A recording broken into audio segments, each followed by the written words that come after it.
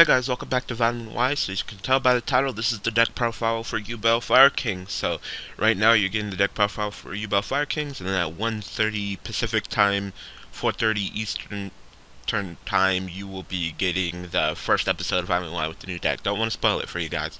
So we're just going to quickly go through this deck. I'm going to explain what my choices were, and yeah, we'll just move on from this deck. So it's like a farewell to this deck, who has pretty much been on Vitamin Y since the beginning, since it was pretty much, Vitamin Y forever, since it pretty much came out.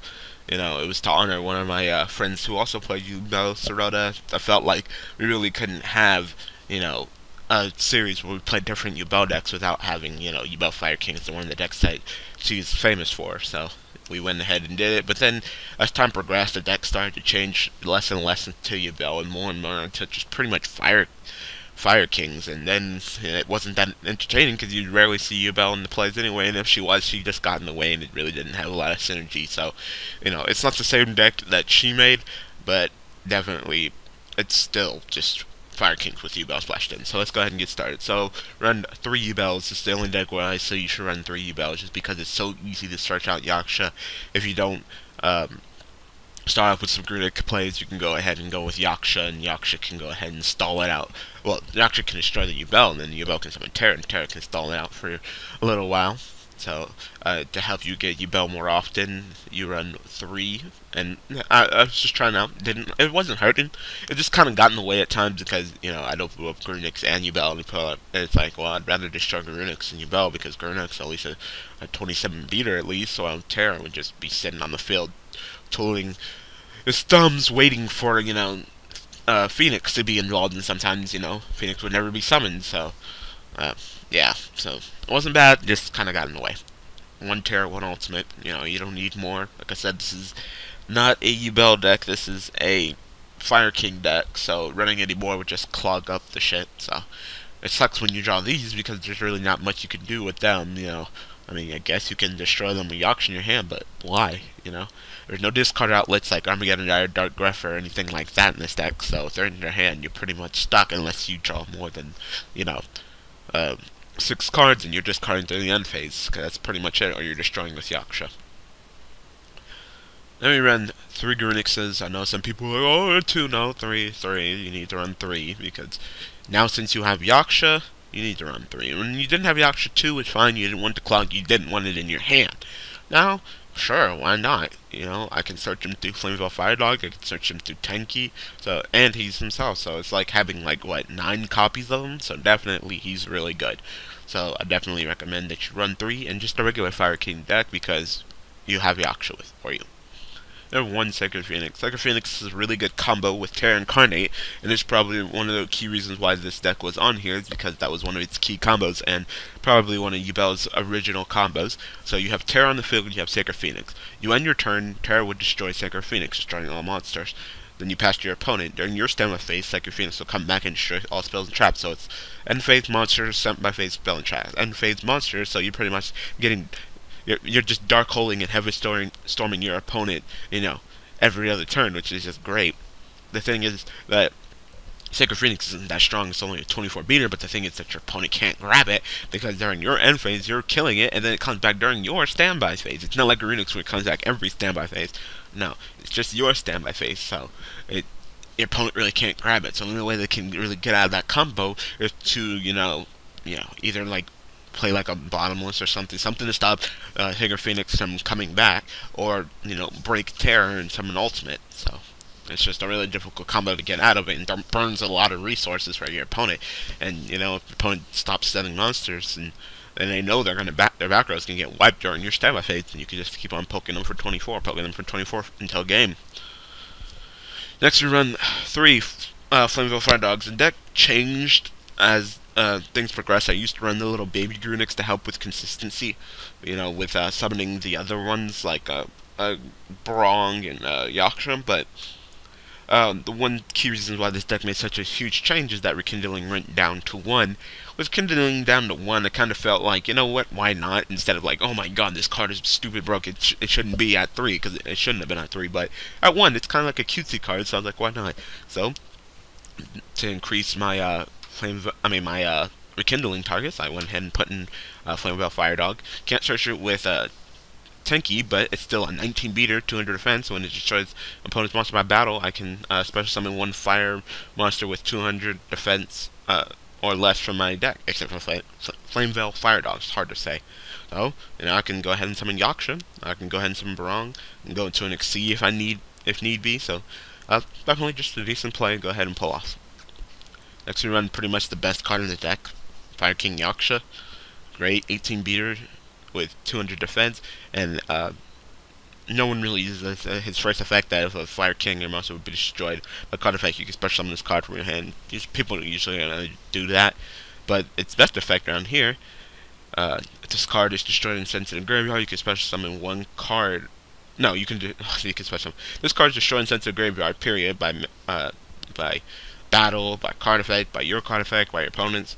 You can destroy one card in your hand or that you control, and then you can only use the effect of Yaksha once per turn. But one of the best plays you can do, and one of the key reasons why this deck was even made with with Yubel in it, is because you can have Yaksha be destroyed, and then you can destroy the Yubel in your hand, which will summon Tear. You can also destroy the Grunix in your hand, Sacred Phoenix, Barong, so lots of things to destroy. Yaksha is just, the best monster in the deck, and you shouldn't be running Fire Kings without it. In one Wolf Bark, you got a lot of targets, a lot of targets. Target one level 4 beast, or type monster in your graveyard, special summon and place up defense position, and its effect is negated. And you can only use the effect of Wolf Bark once per turn. You, instead of just having Bear, you have Bear, Gorilla, Barong, you have Yaksha. So if need be, you can go ahead and go Wolf Bark, coming back Yaksha, and defense with its effect negated, but Yaksha effect resolves in grave, so your opponent would kill. If your opponent would kill it, you still get Yaksha's effect, and you still get to destroy something in your hand or that you control.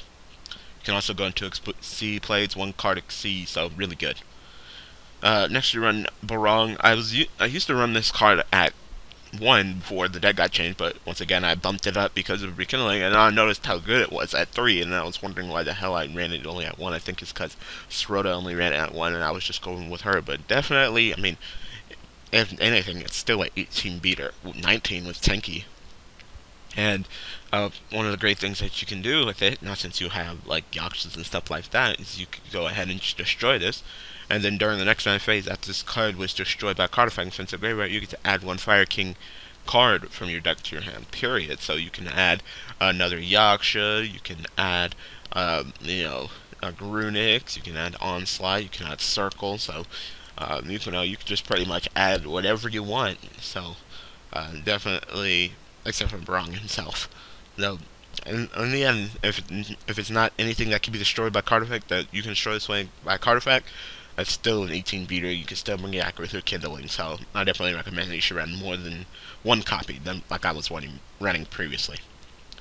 Next, you run one Gorilla. I just recently put this in. I put this in because I had extra Tenkis and I could go ahead and throw them. Well, flip the table on them on some back row. One of the funniest plays I actually did while this deck was on Vitamin was that my opponent used guarded treasures, and they thought they were going to sit on it, and they thought I was going to let them do that, and I just went, nope, go activate Tenki, get Gorilla, summon Gorilla, flip the table on that shit. Alright, let's clear that up. Gorilla flips the table, Bear throws the chair. Yeah, get those cleared up. And then he quit, because, he was so down on the resources, I'm still hella up, so he just quit.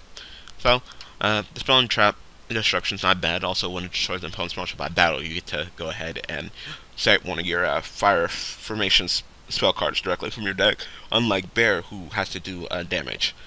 To tell you the truth, I'd rather do damage than destroy a monster by battle, but hey, whatever.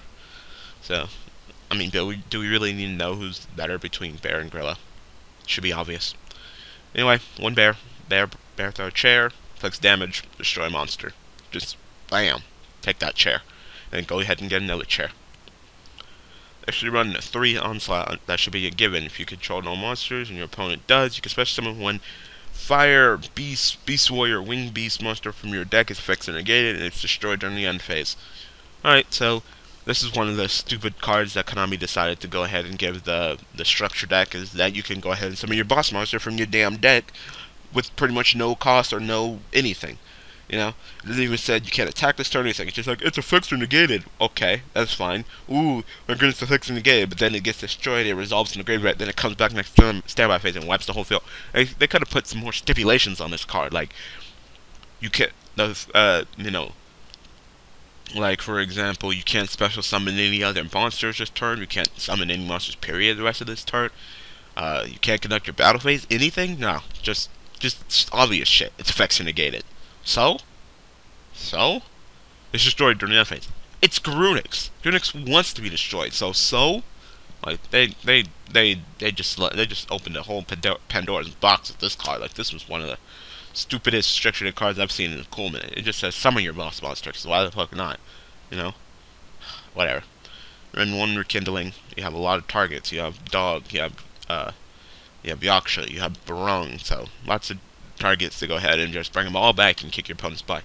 I don't think I've ever pulled it off since it was added to the deck in Vitamin Y, but hey, it's still there. I mean, it's that one for a reason, so it's going to be harder to get, right? And we run 3 Circle. Circle is a really great card.